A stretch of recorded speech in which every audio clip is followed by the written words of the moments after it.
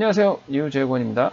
예, 잘들 지내시나요? 예, 명절 연휴는 잘들 보내셨고요. 오늘은 그 신제품 소식 좀 전해드리려고 합니다.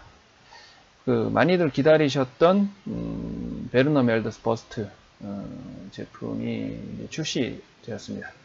사정이 좀 있어서 일정이 좀 늦어졌어요.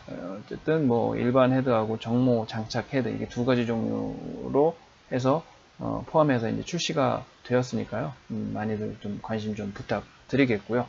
판매는 그 MJ 미니어처 홈페이지에서 하고 있으니까요.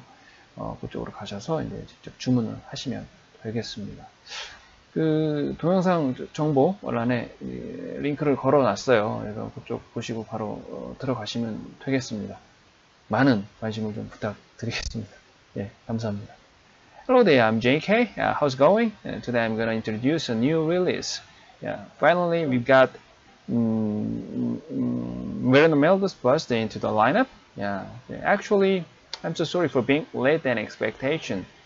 Nevertheless, please pay attention to this abundant package with the two kinds of heads, a bare head and an official cap version.